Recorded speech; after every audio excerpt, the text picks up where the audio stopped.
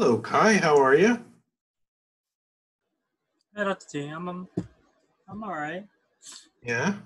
We're working really hard to get you specimens Yes, to begin analyzing.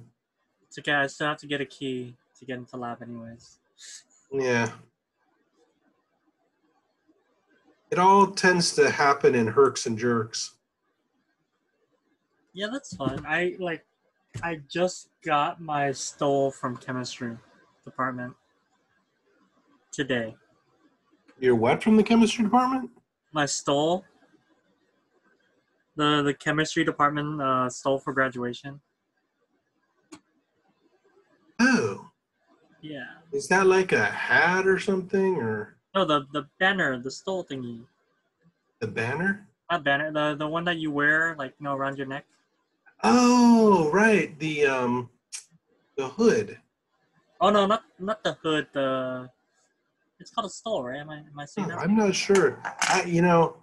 I was only ever went through this once. Wait, what? No, you probably went through this a couple of times. You have a doctorate. I don't remember though. It's yeah, the stole thingy, the one you drape around your neck and then it leans down. Yeah. Okay, that's cool. Right, that's awesome. That's awesome. Well, it's like a couple months late, but yeah. Yeah, Nothing if like, that's easier, I just show you. yeah. Thingy. Oh, awesome. I like it. Oh, that is nice. It just came in like 2 months after I graduated. Oh, geez, that's nice. I didn't get one. Did you You didn't apply? get one, Calvin? No, so I'm Oh jealous. my gosh. You did get one. What the heck? You graduated too? I don't know how.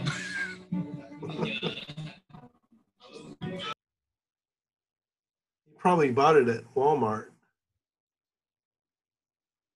I wish I would have gotten it sooner. Oh gosh. Hmm. So, do either of you gentlemen have questions about the midterm, the take-home midterm? Because that's all I'm going to do today is I'm just going to take questions. As of now, well, I'm still reading the paper, so I I see. think I have a question for the. I think I have a question for the first paper. Yeah. Okay.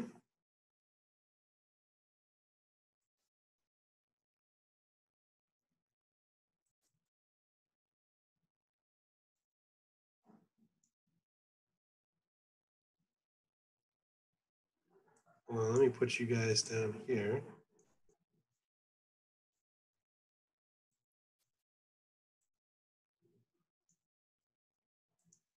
So, did I? There we go. Hello, Richard. How are you? Doing well. How about yourself? I'm fine. I'm fine. Life forced me into the lab today, and I'm enjoying myself. Nice. It's good to be in the lab. Yeah, it is a good thing. It is a good thing. And I'm trying to encourage folks to ask questions about the midterm because that's all I'm going to do today. I'm just going to answer questions. And I don't know exactly how I'm going to get around a question like describe Raman scattering, include a discussion of Rayleigh scattering, how this is removed from the Raman spectrum, and how Raman scattering produces a vibrational spectrum of the molecule. But I can talk about Raman. You know? One thing I did not talk about how the Rayleigh scattering is removed. I didn't mention that, but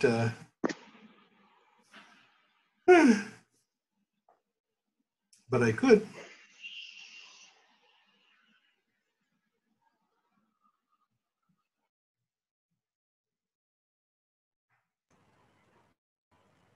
Mhm. Hello, Lily. Hello, Kenya. Hello, Adam.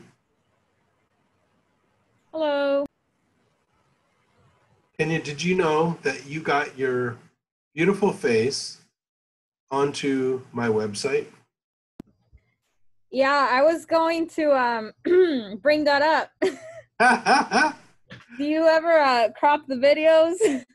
No, no, I don't. That What? would be such a shame. You're so cute. My gosh. My gosh. I like it. I don't know if you don't like it, but I like it. What? I like your picture. Oh, It's a very different thumbnail to have than your normal ones. yeah, it's like on canvas, you know? It's on I YouTube. know. You know, I don't choose the thumbnails. I just sort of like upload, do whatever you're going to do, you know? And the first 10 minutes is me bumbling around and swearing and cursing and, you know. At least I'm not going to do a Jeffrey Tubin. Yeah, this is why I keep my camera off now. Yes, yes. But, oh, and you know, last Tuesdays did not record. I do not know how to recover it. What happened was 55 from the morning, I recorded that lecture and it sends this dialogue, says, okay, it's here. Do you want me to convert it? You know? And that was all in the background. And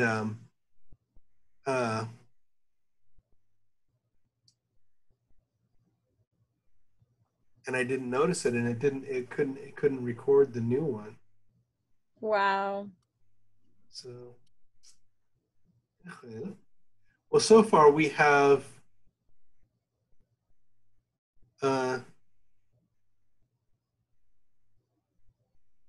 1, 2, 3, 4, 5, 6.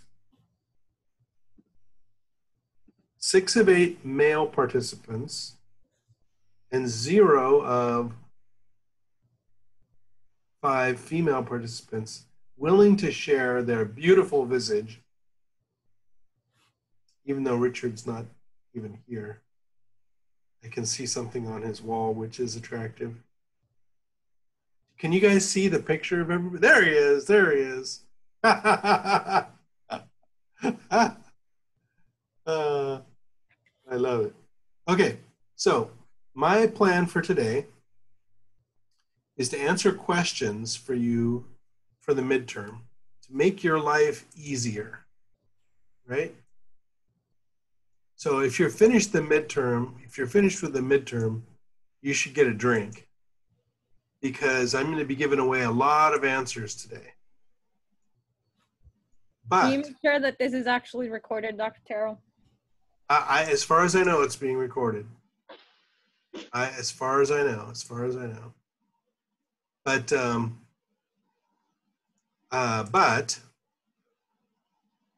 not going to answer these super directly. I'll be a little bit coy. Lily, you're here. Yay. Hi. I figured Hi. since I could use my computer to type things in, I could turn my video on my iPad. Thank you. That's wonderful. And Carla's here. Yay, Carla. So if we get to 6:05 and no one has asked a question, I'm going to end the class.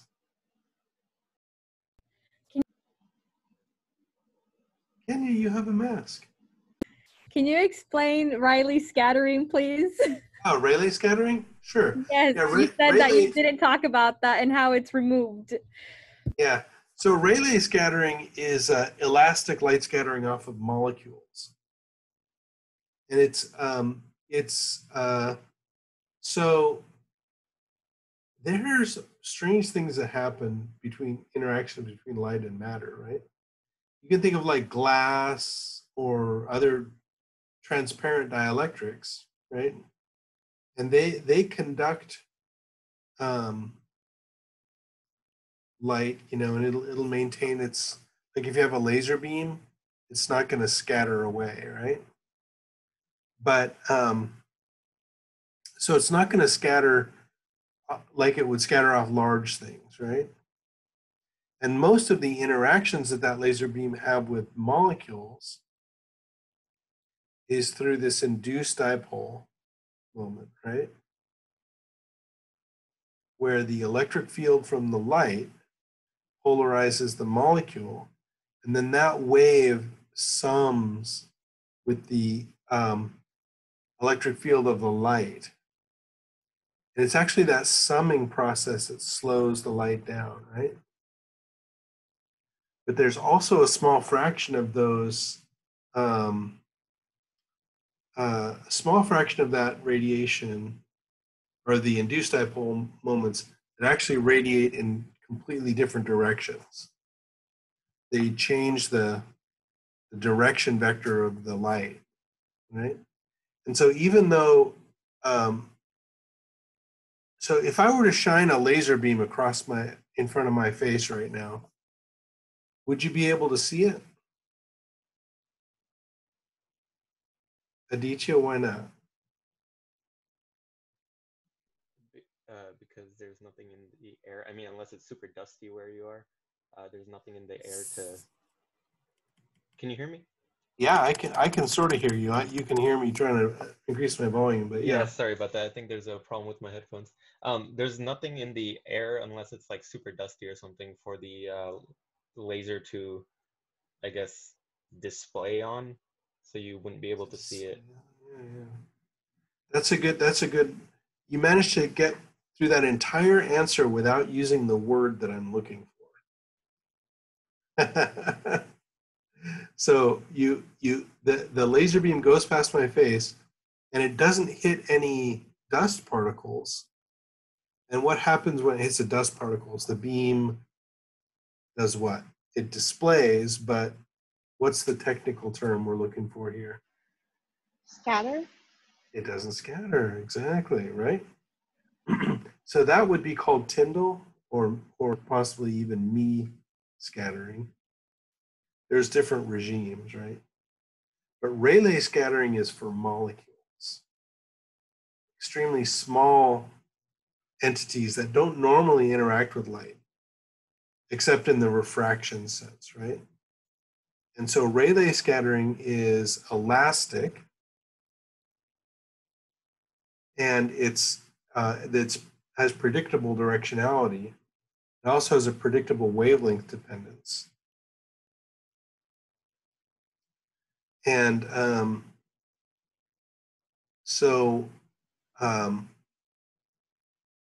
when you say elastic, sorry, go ahead. yes. No, go ahead. When I say elastic, so it's scattering, right? and then it comes back. The energy comes back. Right. So when the photon diverts, right? So in Rayleigh scattering, as far as I know, it's completely elastic. That is, let's say that it is a single photon that interacts with a molecule without absorption and changes its direction. And if that's elastic, then the new direction, the photon has the same frequency as it had before it interacted. So there's no like net loss. Exactly. So this is key to Rayleigh scattering. Rayleigh is elastic. Okay, thanks. So now, have you guys ever heard of optical tweezers? Oh my God. It's such a big world out there, you guys. It's so cool. So if you take a laser and you focus it through a microscope objective, and you get it down to a really intense point, then you can literally place small like latex beads or small like cells and things like that. You can place them in that focal point, and you can literally move them around by moving the focal point of the lens, right?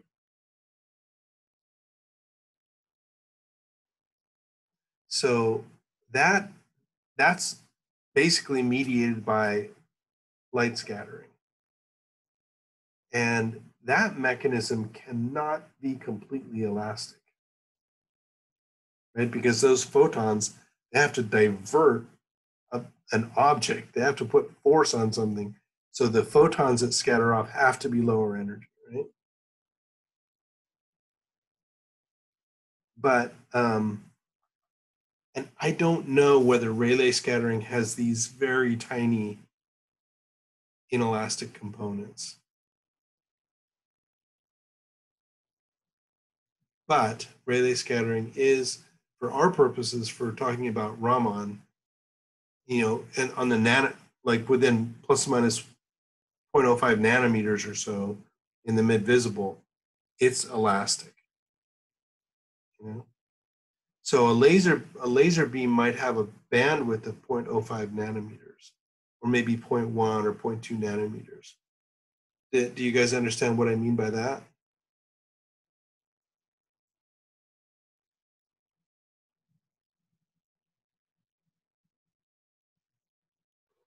Is it how wide the laser beam is, or? Mm-hmm. But how spectrally broad it is. Like it could be a point, or it could be a super narrow beam, right? Physically, like in terms of dimensions, but the purity of the wavelength or the purity of the frequency is given by, let's say it's 632.85 plus or minus 0.02. That's a gas laser, that's a helium neon laser wavelength. And if you get that narrow of a wavelength distribution, then if you do Raman spectrum with that, what you need to remove is 632.85 plus 0.2 and minus 0.2, right? Probably plus 0.02 minus 0.02, right? You probably have to go out maybe 3 of those, plus 0.06 and minus 0.06. So if it's a Gaussian distribution in frequency space or wavelength space,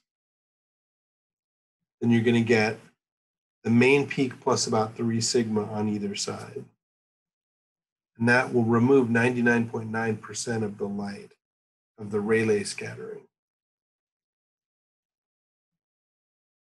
Does that make sense? So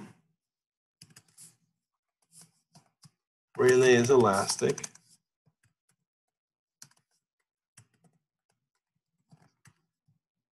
So does Rayleigh scattering have any information about the molecules? Any spectroscopic information about the molecules? Richard says no. What do you mean by no? It probably means no, huh? Yeah, no.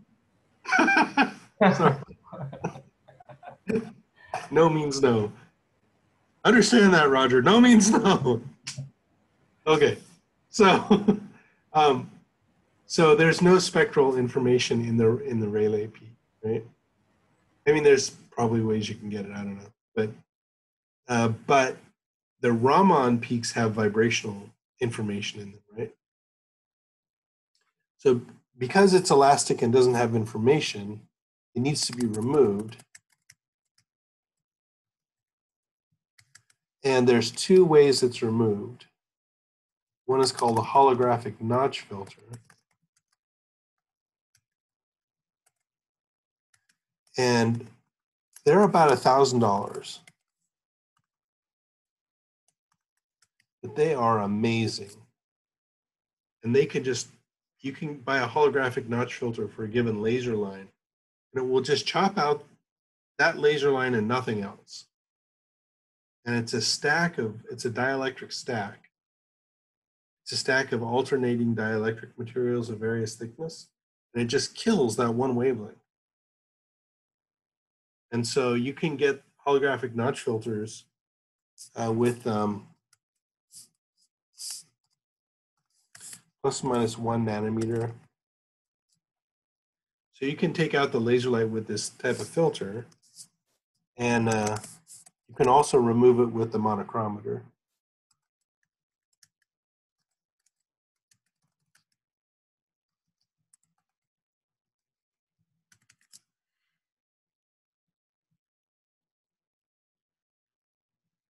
Right?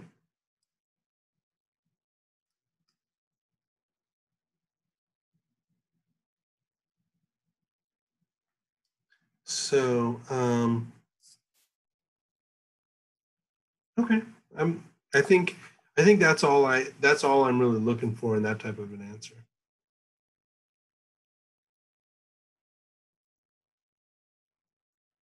How are you doing, Hikun?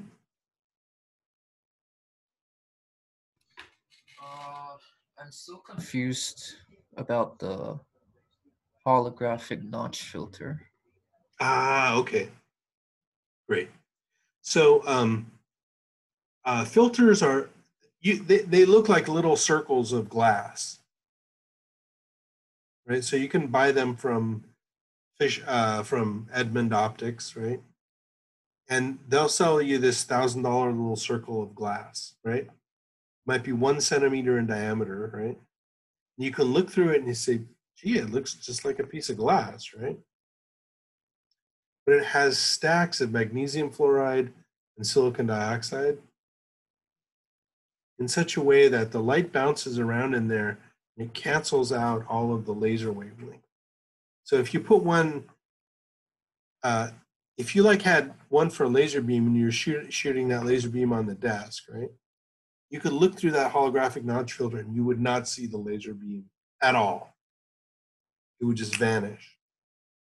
Because all the light that goes into that holographic notch filter at the laser frequency just goes away. Oh, then what does the positive negative 1 nanometer actually mean? So what that means is it might, you might be able to get it for like 632.8 plus or minus 1 nanometer. So that means it'll go from 631.8 to 633.8. Those are the wavelengths that will be removed. Oh, okay. So that's in the red. Those are all red wavelengths. And so if you're using a helium neon laser and you had this filter, then you just would not see anything. Oh, okay. Thank you. Yeah.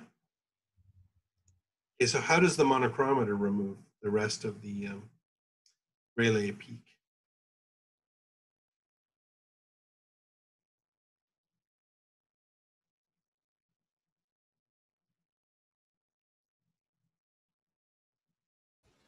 Sorry, what was the question? How does the monochromator remove the rest of the Rayleigh peak?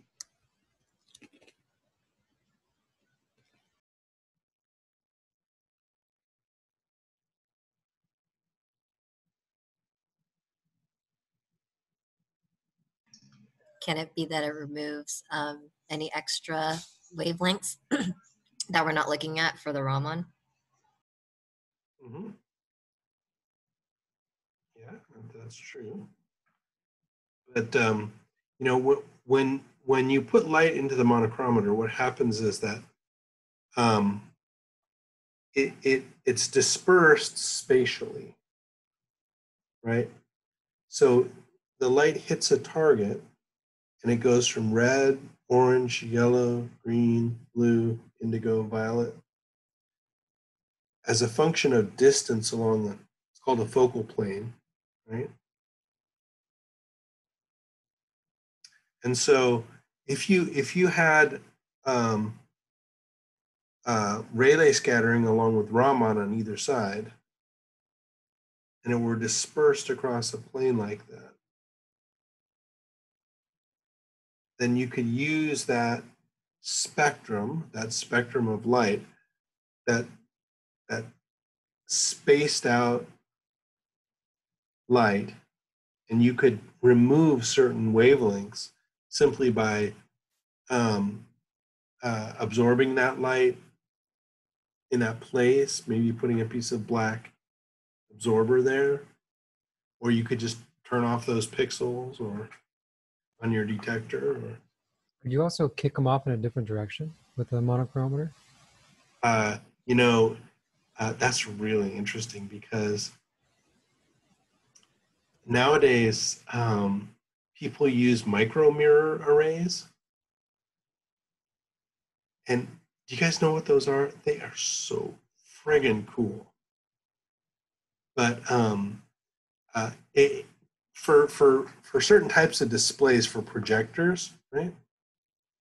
What they do is they have they have a mirror surface, but every point on the surface is on a little electrically actuatable cantilever, and you can tilt them down or up, right? And so what you can do in spectroscopy then is you can disperse your spectrum across a micromirror array, and you can remove certain wavelengths just by tilting the mirror down, and that will just spoil the reflectivity, or it'll send the beam off somewhere else, off to a beam dump.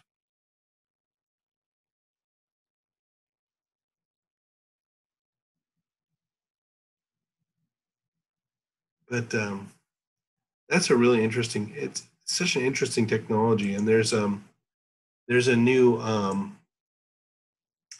type of spectrometer on it, basically on a chip, and TI is marketing it now. Micromirror array spectroscopy. Let's try that.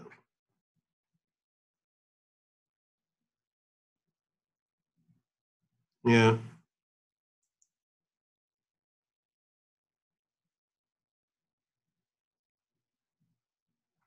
Okay. Let's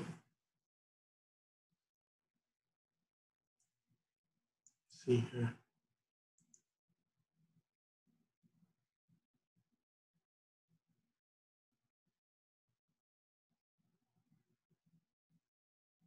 So here's an example, right? You've got a telescope, and the light is focused onto this micromirror array, and then some of the light is rejected, and some of it's passed into a spectrometer. You know, and it's basically a way to control the reflectivity of a surface. Anyway, I digress here a little bit. So you can, but the idea is that by using a monochromator, right, you can just set the monochromator to display only, for example, 633.8 and greater wavelengths, right? You can tilt the grading with a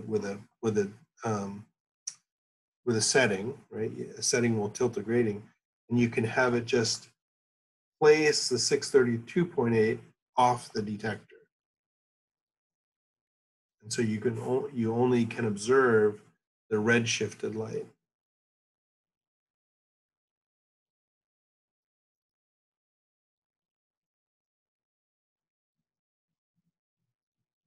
Okay. More questions?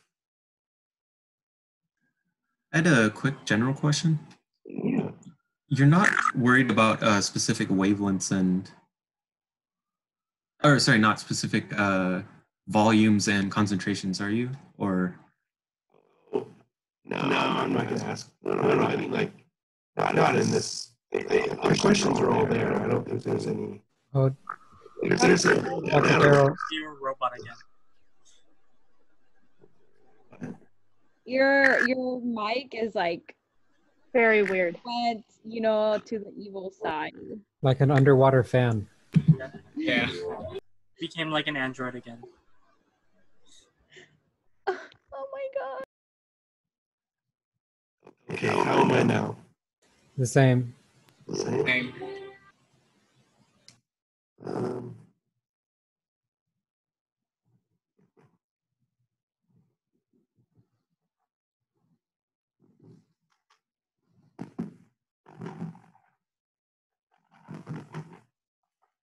I'm going to try to find a headset. I'll be right back.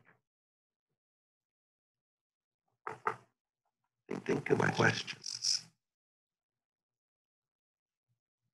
That was the creepiest think of a questions I've ever heard. Yeah, a little alarming.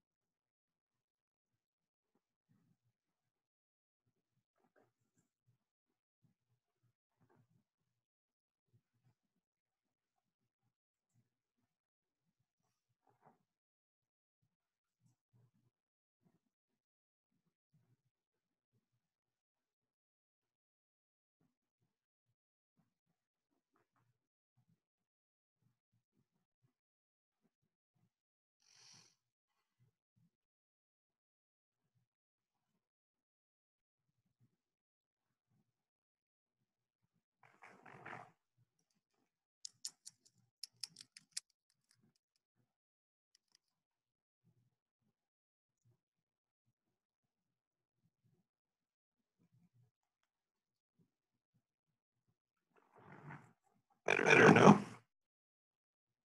No? No. Ah.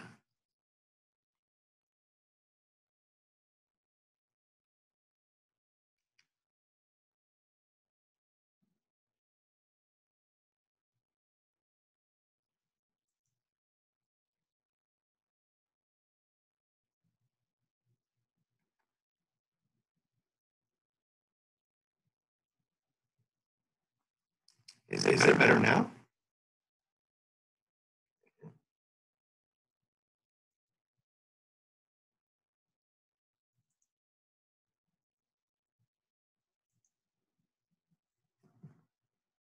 Is it better now?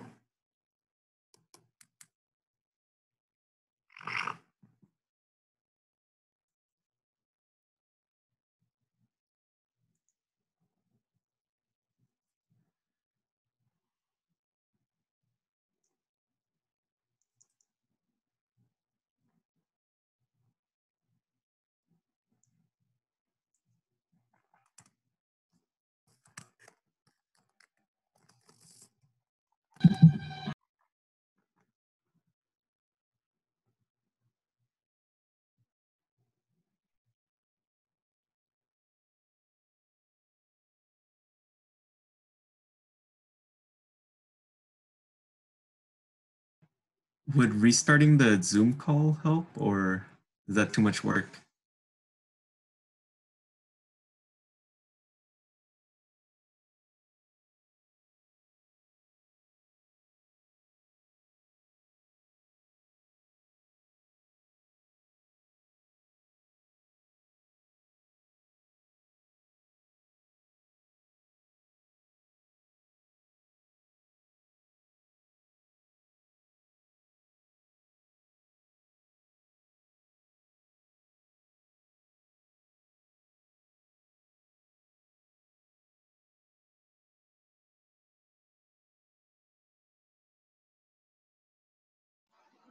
Can you explain the Kerr effect?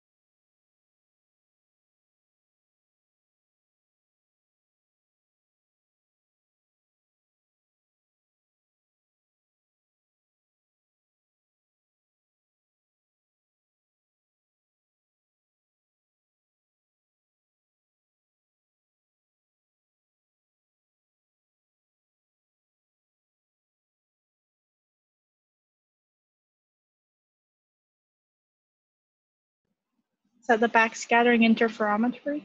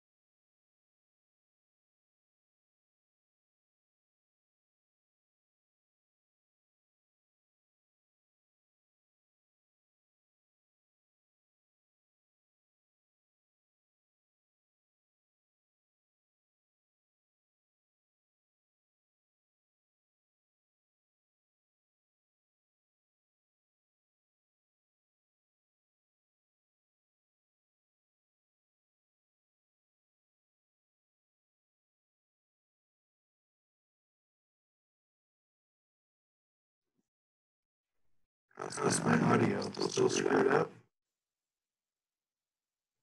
Is it the refractive index?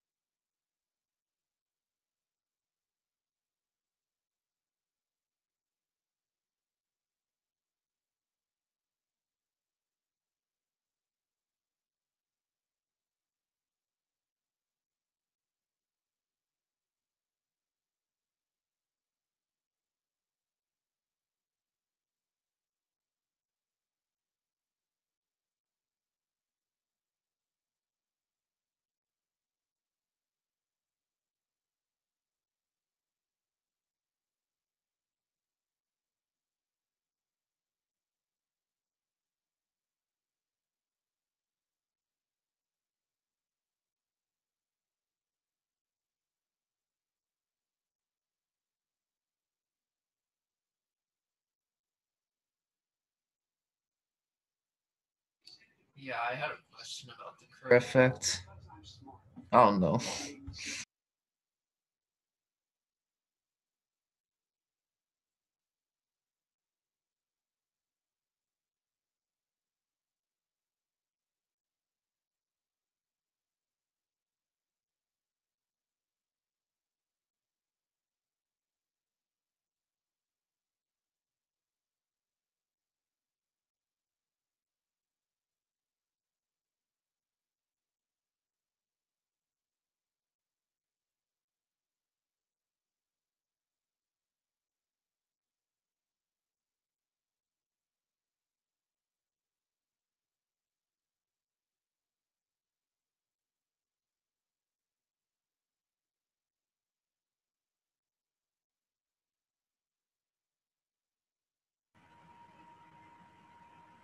Doesn't the RI measure kind of like the light and how it's bent or something like that when it goes through?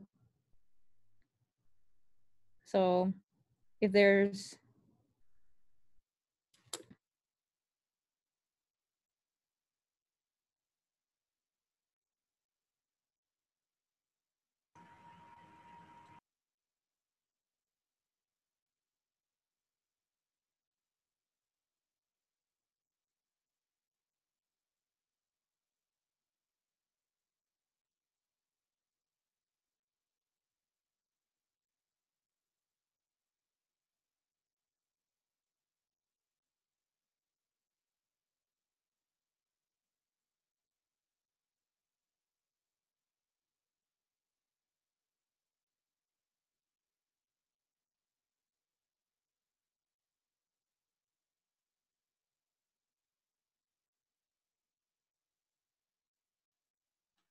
Yes.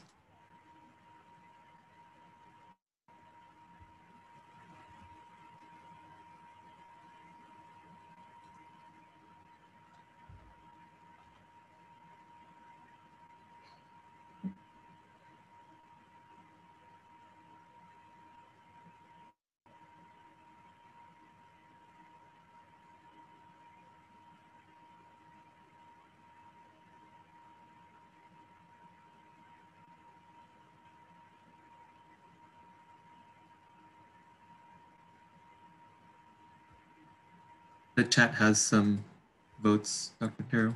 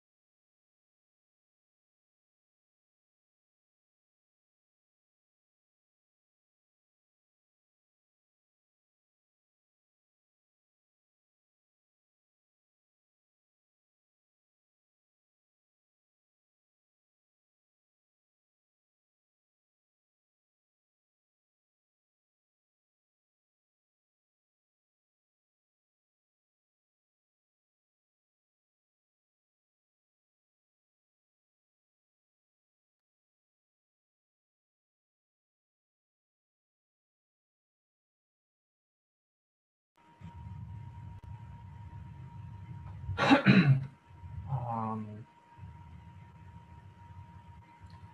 there's a background, so yeah, Kenya saved me there because physics.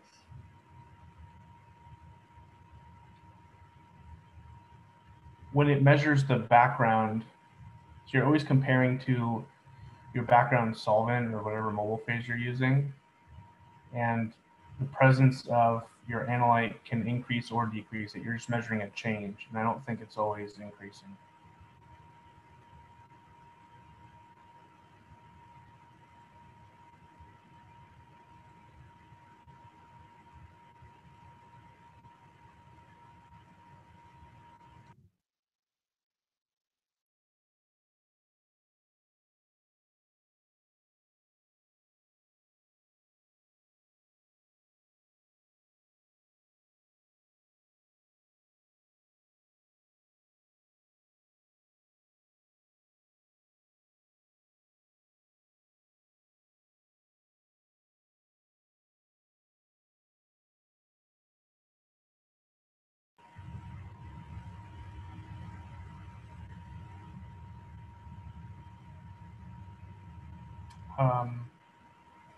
It's less.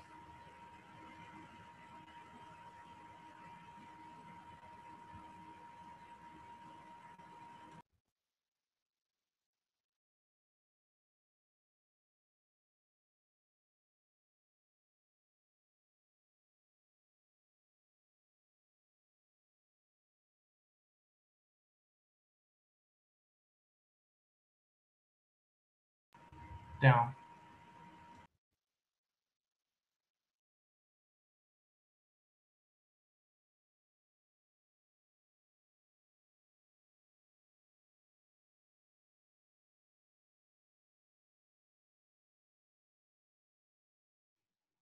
Hey, Richard, I'm sorry, could you explain that again? Sorry, I think you're on mute. Yeah, in a refractive index detector, you're measuring, you have two, well, the one I've used, you have two cells, and one cell measures the mobile phase you're using or solvent. And when when an analyte passes through, you're measuring the difference, and the refractive index of that analyte could be to make it go either way, positive or negative. So you can get a negative peak in refract when that analyte passes the detector. Got it. Thank you so much.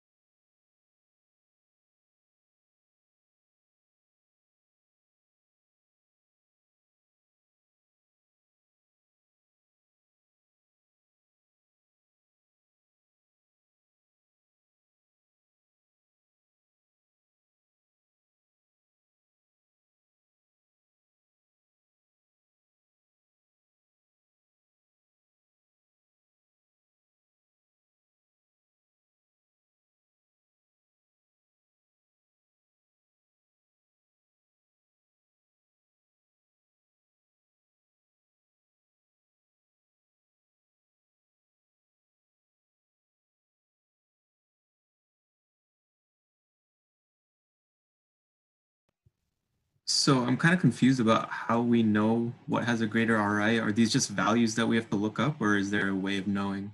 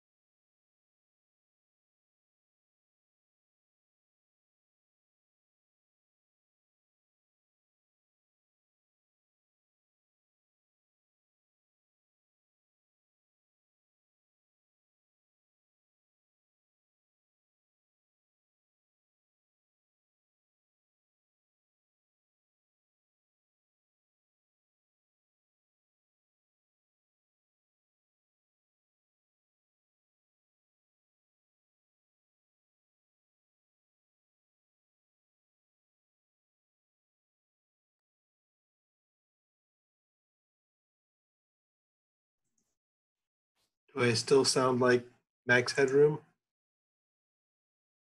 No. Oh, great. Excellent. I just turned it off and back on again. Thank you, Adam. Adam coached me through this. Okay.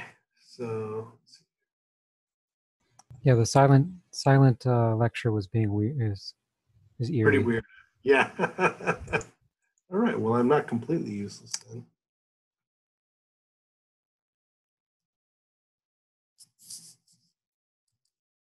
Okay.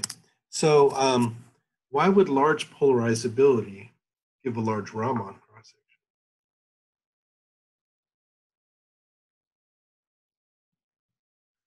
Because the Raman signal is proportional to d alpha dx.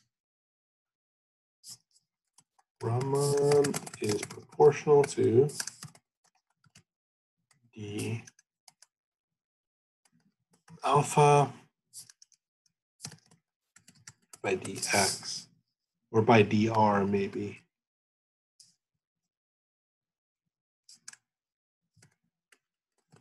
R is it's the vibrational coordinate.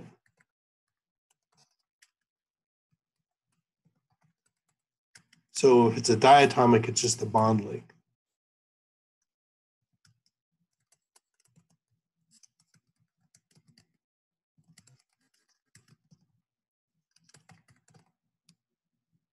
Right? And so d alpha by dr can be larger if alpha is larger.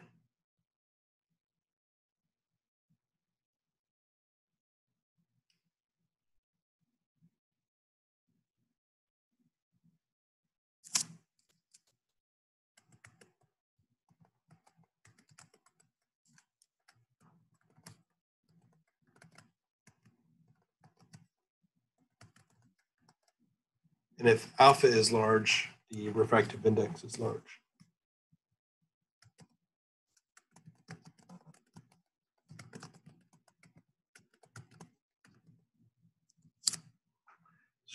They just sort of connect those concepts. I don't mean to get too weird on you guys, but does that help at all? Or because polarizability leads to a refractive index.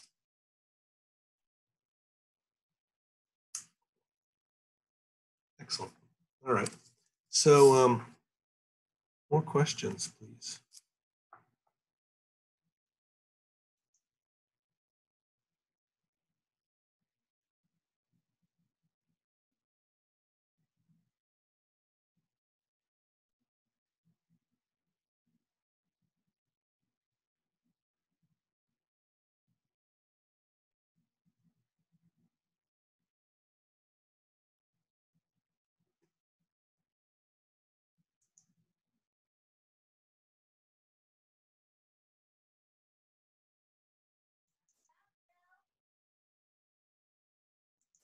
Good. Pauline's going to ask a question. Dr. Terrell, can you explain electrophoretic mobility? Sure, absolutely. So electrophoretic mobility is really, it's just a dV by dE. So it's the change in velocity with electric field. So if you have an electric field of 1 volt per centimeter, you'll get, 1 millimeter per second of velocity, right?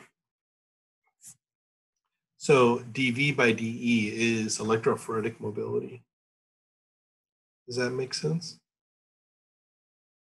So there's another important part of electrophoretic mobility, however, is the size and charge dependence, right?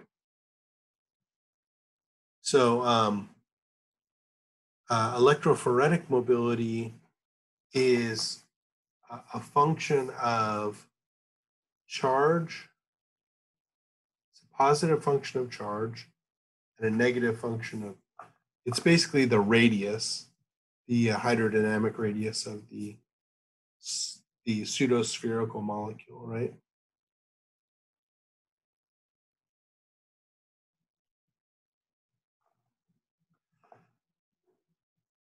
So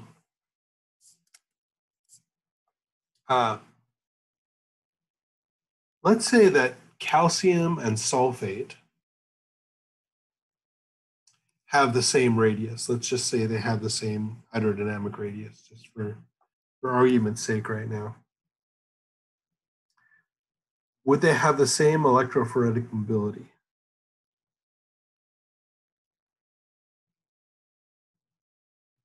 Can you repeat the question? What was the same between the two again? Electrophoretic mobility.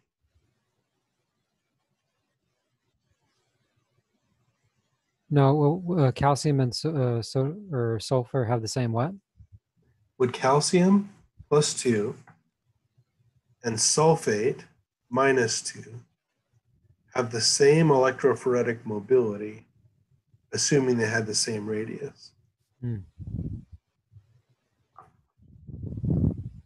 So all I've told you is that the electrophoretic mobility is proportional to charge and inversely proportional to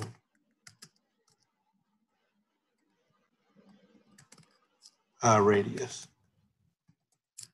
And I'm saying if they have the same radius, would they have the same electrophoretic mobility?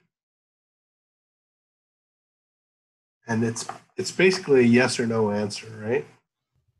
No. So you've got a 20% chance. They would not have the same mobility. Okay, why not? Well, they have opposite charge, so they're going to interact differently. Okay, how will they interact?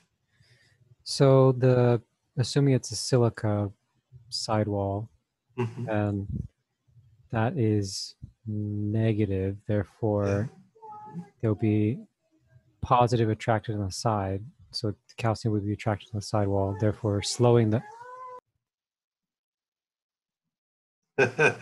Sorry, my wife is singing. Oh, that's so cute. I She has love it. headphones on, so she can't hear me. I would get you. I want to get you in trouble right now, but I'll resist the urge. Okay, so the calcium is. So let me. Can I coach you just a little bit here because you're Yeah, going yeah. down a rabbit hole that I sometimes go down. Let's say Let's say that the cations go towards the negative pole, right? Uh-huh. That's just the way it works. You know, whatever the EOF is or whatever. Okay. So if the cations go to the right, then the anions go to the Left. right. They go opposite directions.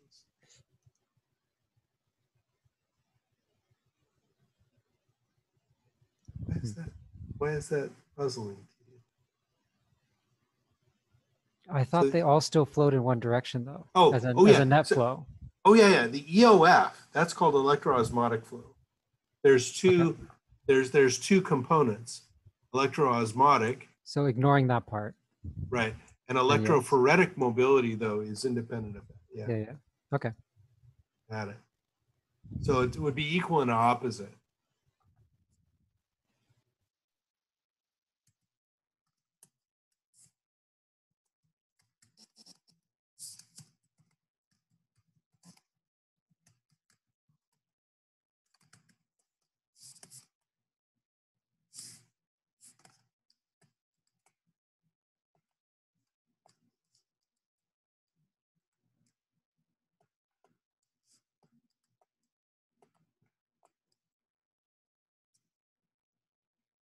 Okay, cool. That was a good question. I forgot what it was, but it spurred a little conversation here. Don't be shy, guys. Just hey, Calvin. Yeah, Calvin came and went.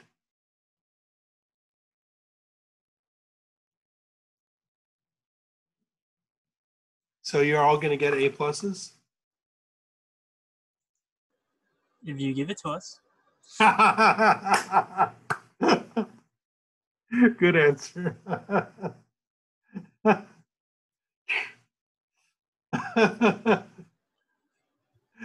That's true. It is in my hands. But Calvin says he can't hear anything. That's why he's not replying. oh no. I don't think it's my fault though. Because if other people can hear me, then. Oh no, it's his laptop's fault. Tell him to go to the sound control panel and turn it off and on again.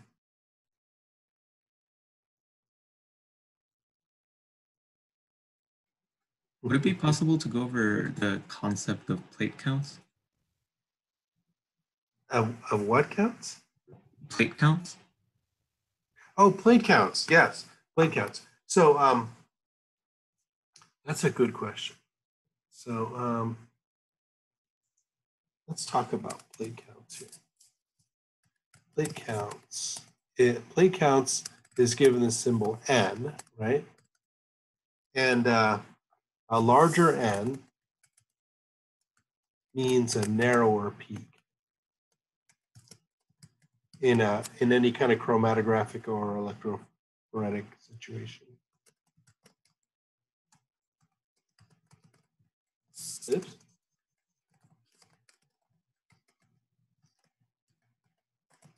Why did I capitalize chromatography there? Okay, so and then the plate height is H, and it just has the opposite thing, a smaller H. Like, let's see, H is the height per plate. So it's the length divided by H is N. So L divided by H equals N, where L is the length of the column.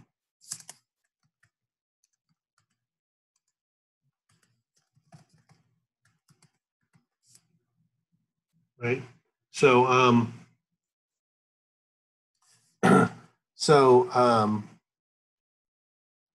in chromatography,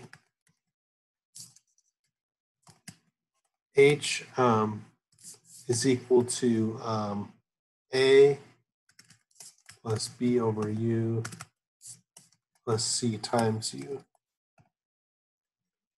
where U is the mobile phase velocity.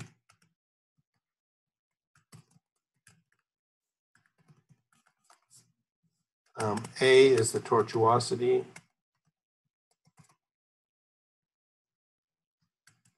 B is the longitudinal diffusion.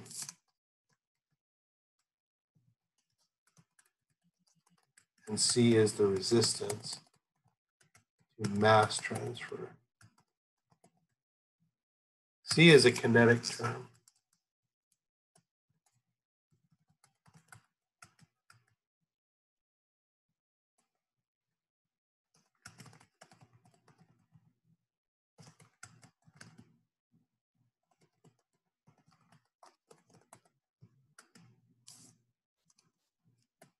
Okay, so in electrophoresis, there's a simpler expression, and it's only dependent on E.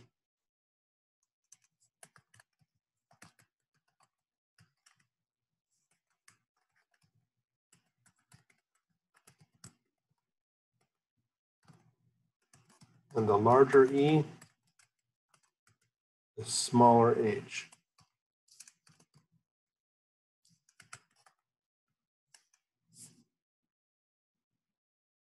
Or in other words, a larger E is better.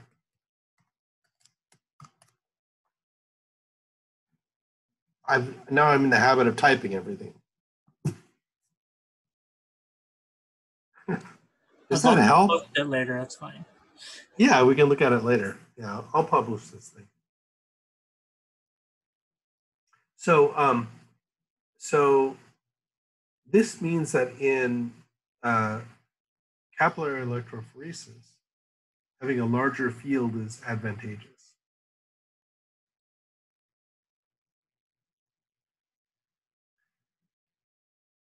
So why not just turn up the voltage? Just turn it up. Is it the heat? It is the heat. Heat is your enemy there, right?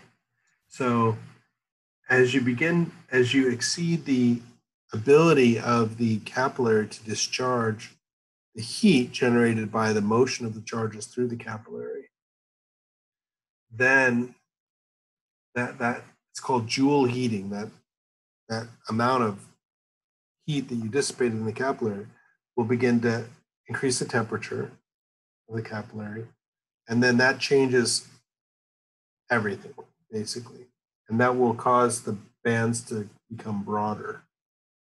So E, as you increase E, the bands will get narrower, but then they'll start to get broader again, right? So what can you do to increase that limit to which you can push the field? You can get like 1,000 volts per centimeter,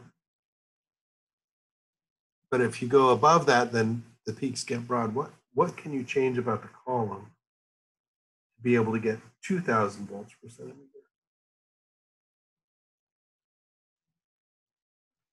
Can you just put everything on ice? No, Doesn't help. Because that means That that what? the, sorry? Oh, I was just gonna say, is that why they were using the shorter capillaries? Or Well, that it's basically in the title of the paper. high-speed capillary? High-speed capillary electrophoresis, yeah. Oh, the thin wall. The thin walls, right. So how big is 20 microns? And you can use, yeah, I think Dan put his fingers together. Small. Yeah, it's like very small. a strand of hair or something. Yes, exactly. So if you pull out a piece of your hair, that's about 100 microns in diameter. And so 20 microns is 1/5 of that, right? And that's the width of the capillary. That's the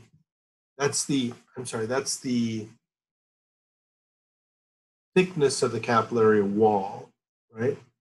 So between the interior and the exterior, there's 20 microns of glass. And this has never been done, right? Because in the past, everyone has always, oops, the comments are getting interesting here, aren't they? Gotta check out the comments. Ah, yeah, 0.00007 inches. Right. Yeah. Oh, someone reads the direction. So great, so in a good mood. That's a good idea. Actually, I finished the gin last night. My son, he bought this Hendrix gin. It is so good. Oh my God. I'm going to become an alcoholic now. It's inevitable because these things are so good. Anyway, yeah, it's crazy. But yeah, I'll buy some Hendrix on the way home. And I'll make sure I'm in a good mood when I grade your papers. But it's actually a real challenge, right? Because there's two things, right? One, I have to not know whose work I'm grading, right? Because I'm biased. You know, I'm biased.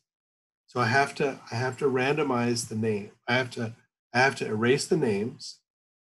I have to randomize the order. And I have to grade question by question, right? So I have to grade all question 1, right? In a random order. Then all question 2 in a random order. And all question 3 in a random order. It's not so easy to do. But otherwise you're biased. You know, you're picking favorites, man. So anyway. So it's a close 25 microns, 25.4 microns actually, is 1/1000th of an inch.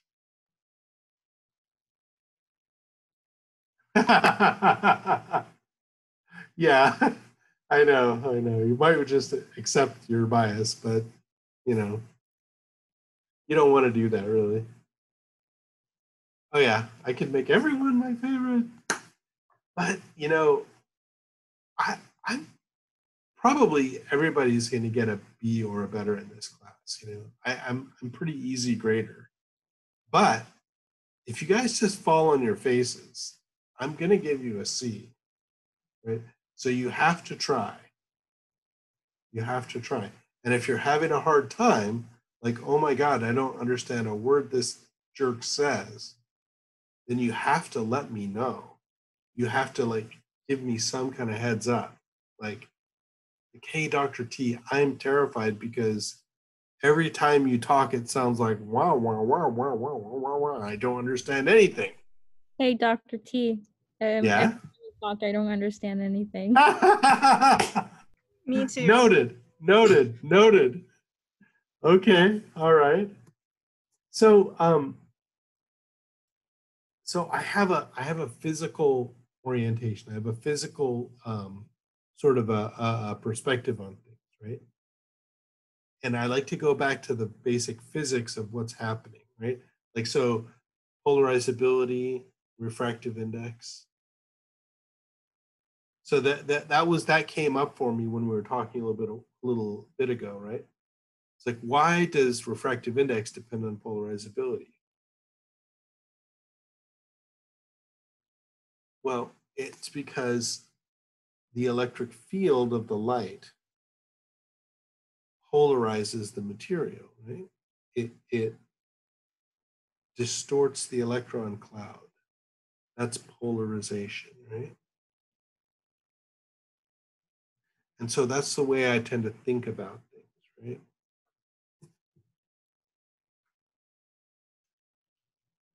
Does that help?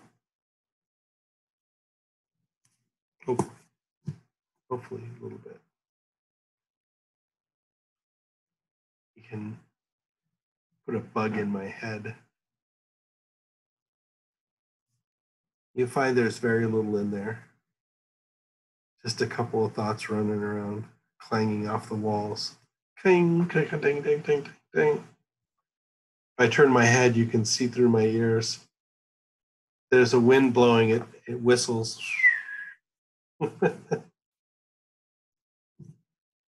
So, okay. Most disappointing aspect of the project. Well, for me, that's actually a fairly straightforward answer. Is that in the paper where they did the concentration with the acoustic field, aside from that, it was all completely conventional SIRS, right? They DNA tagged these rods, and then they detected rhodamine 6G.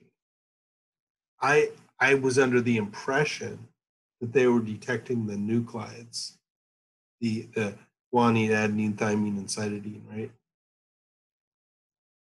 But they weren't. They were just detecting rhodamine 6G. And I've seen detection of nucleic acids by Raman before, and I thought, oh, this is really cool. They're enhancing it with the rods, et cetera. But the only thing novel about that entire experiment was the fact that they were able to take this channel and they were able to focus everything into a really small spot with the acoustics. Wait, Dr. Terrell, on the paper it says that the UAIE-based SIRS sensing for ultra-trace nucleic acid detection was also investigated. So isn't that like part of that, or am I like missing something? I have to get the paper. I have to dig up the paper. What is the UAI? What is that? That's what they used. Okay. It's let me open up the here. The So the UAIE. Yeah, it's the like ultrasonic aggregation induced Oh, yeah. enrichment based. Yeah. That's UAIE is just basically that everything crashed into a small little piece when they agitated it. When they shook it up on this piezo thing. That's UAIE. Just bzzz, everything goes to the middle. Okay. So were they also trying to were they also trying to identify the mRNA that they talked at the very beginning or something? Well, yeah. So that's another thing to get hung up on here, right? Is it's just all about DNA specificity. Plus you have to tag the DNA in solution that you're detecting. Like, what? How is that helpful? It's way better to do PCR. You can set up the primers for PCR such that you can detect a particular piece of it and just multiply the bejesus out of it, right? And then detect it using any standard method. This ultra trace is, you know, it only applies to labeled, that is tagged DNA that has rhodamine stuck to it. So here, let me find the, it's like way in the last figure, right? There it is, right there. They buy the capture probe, they buy the target probe, they maybe even buy the labeled target probe, right? But it's not a probe, sorry, just the target, the capture probe and the target. So the capture probe, the probe and the target are opposite things, right? And so all you're seeing when you do this experiment is they duplex, and then you see the rhodamine in the spectrum, that's all. And it's interesting because if you didn't have the nanorod there, you could see it by fluorescence, right? But you'd have to have your capture probe sort of tied down somehow. You know, but you can literally see individual rhodamine 6G molecules with a fluorescence microscope. Single molecules. Do you know how little stuff that is? That's like 10 to the minus 20th grams. How crazy is that? You know, that's a millionth of a millionth of a millionth grams, you know? 6, 12, 18, you're not even there yet. You got 100-fold to go still. So it's not really that impressive as these things go. You know? If you have a freaking rhodamine attached to the molecule you're looking for, why would you do SIRS, you know? You can see the single molecules with a fluorescence microscope. So that's why it was a little bit disappointing for me, you know? Because I was real excited about it, but then I didn't really understand it until later, like, oh.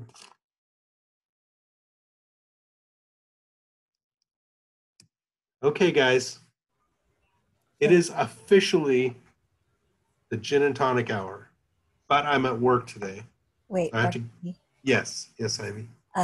kind of a personal aside, but I sent you an email like 2 weeks ago, and you never responded to it. Oh Jesus, I'm so sorry. Oh gosh. I'll It's okay. find Life gets in the way. I just wanted to let you know that I sent you an email 2 weeks ago, and you haven't responded. Okay, I will find it. I'm so sorry. You know, I'm a little bit ADD, and I'm also like, I get a lot of crap by email, and sometimes things just like, Especially during this pandemic where we're all just online. If we were in person, I would have come to like your office or something. Right. I am so sorry, but I will find your email and I will respond. Thank you. Okay, of course. Oh yeah. Okay, absolutely. Yeah, we can do that anytime. Like for example, maybe tomorrow we'll set up a Zoom. Okay, cool. Thank you. Excellent. Great. Good. I'll talk to everybody soon, okay? Thank you. All righty. Thanks, everybody. Thank you. All righty. Hopefully it was helpful. Don't forget your insults in the paper. Have fun with your gin and tonic. Thank you. Oh, geez.